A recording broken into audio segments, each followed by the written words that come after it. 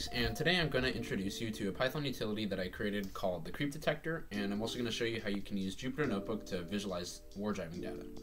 If you watched my last video on war skating, I showed you how you could quickly and inconspicuously pick up wireless data using Kismet on a Raspberry Pi.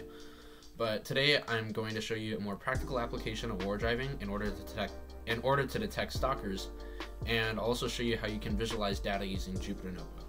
My friend Kody, who you may know from his channel Null Byte, invited me up to Null Space Labs in Burbank to create and test out a model of the CreepDetector that could plot out suspected stalkers on a map.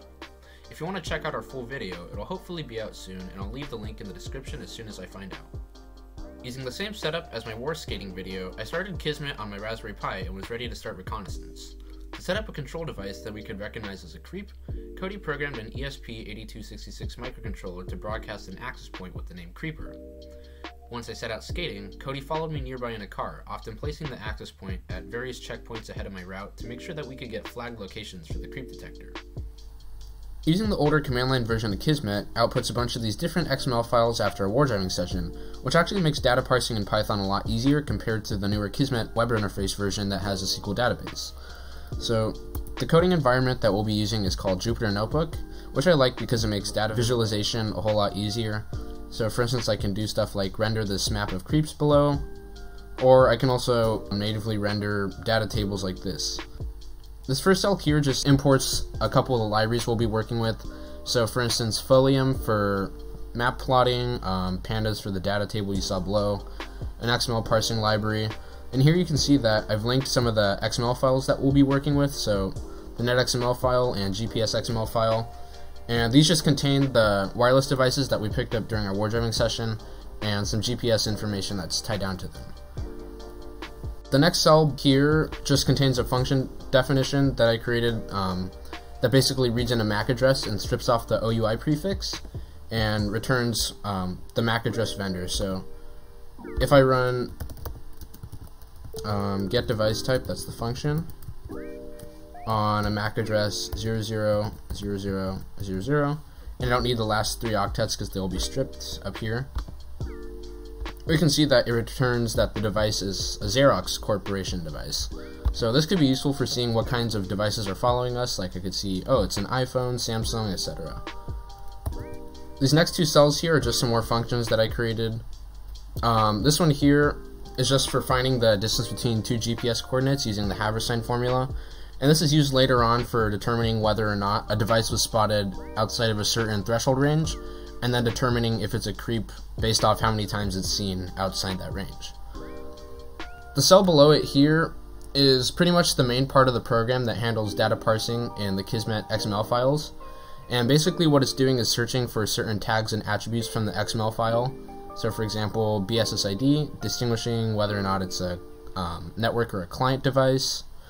And if we look in the actual XML file itself, we can see some of the tags it's looking for, like BSSID.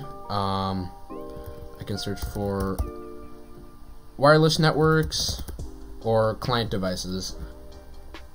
This next cell here handles the actual function call itself, and first it searches through the XML tree for network devices, so access points, and then it searches for clients that are underneath these access points. And then it appends it to a list called station list. So if I run this, it'll generate a list that contains every single wireless device that we picked up during our session. So I can actually render this using a Panda data frame. If I change the list to station list, yeah, we can see a list of every single wireless device that we picked up, except it got truncated and a few of them, more than a few of them, got replaced with ellipses here. But the devices came out to over 1,200 that we picked up during our Wardriving session. But in order to filter out the devices that we want to mark as creeps, we want to see whether or not they're outside a certain threshold. So this code here utilizes the Haversine formula that you saw above, and it detects whether or not a device was spotted outside a quarter-mile range, so 0.20, and then it will add them to a list called creeps here. But for some reason, in the Kismet file, it was showing some duplicate MAC addresses, so like if I copy this one, and I find it in the XML file, you can see that it's shown 2 times. So the first time as a wireless network, and also as a client underneath that same wireless network. So I just added this block of code here that just strips that out.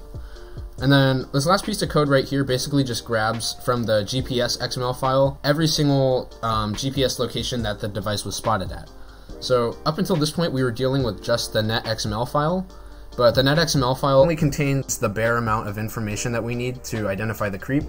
So like the BSSID, ESSID, encryption, all that other stuff.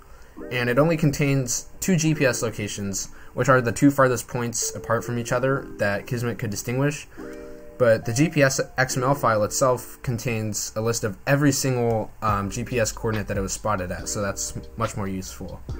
And then finally, I just rendered this data frame below that prints out all of the devices that were flagged as creeps. So if we look down here at the bottom, yay, we found the creeper device that we planted. So to make this more interesting, I of course wanted to plot out my Wardriving path and also where certain devices were seen. So first, this device gathers every single GPS coordinate that we traversed and it sticks it into a list called coordinates. But this list comes out in a random order from the Kismet files, which isn't particularly useful since it would plot out my route kind of random. So I had to create this sketchy algorithm here that sorts them out to create a clear path. So if I comment out all this code and I run it below on this map, you'll see why that is. Yeah, so this is just the raw data that was pulled from the coordinates list when it's unsorted, and it's just this huge jumbled mess of random GPS coordinates. So basically what my algorithm does is it looks at the first index of this coordinate list, and then it searches through recursively to find the next GPS coordinate that's closest to the one that's at the front, and then it rearranges the list in that order. So if I run this code up here once, so right now it's actually calling it twice here. If I call it once, and I render the map, you can see that it already looks kind of better. But the problem is the first index in the array is still kind of random because it starts in a random order.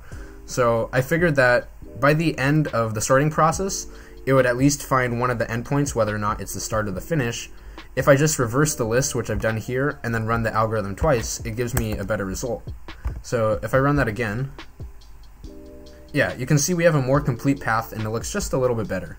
So I figured at the end of that sorting process, at least one of the endpoints, either the starting or finishing endpoint of my actual route, ends up at the beginning or the end of the coordinates list. All I had to do was just find the largest gap between 2 points, which you can see is here, the biggest straight line, and then just set that as the other endpoint. So if I comment this out and run it, you can't really see a difference, but in the actual array itself, it sorted out some stuff. And then if I run my algorithm again 3 times, it basically gives me the exact plot that I actually followed. So I kind of have no clue what the hell this is actually doing, but it kind of works in the end. So if you're going to run this on your own data set, just make sure that you know that this exists here and you should tweak around with the numbers and just see what works out for you. So this last part of the program just plots the creeps on the map with a toggle so you can see where each device is spotted with color coding and also their BSSIDs. So if I go up here and reference our creep list, we can see that the creeper device was number 6. So if I uncomment this stuff and run the cell,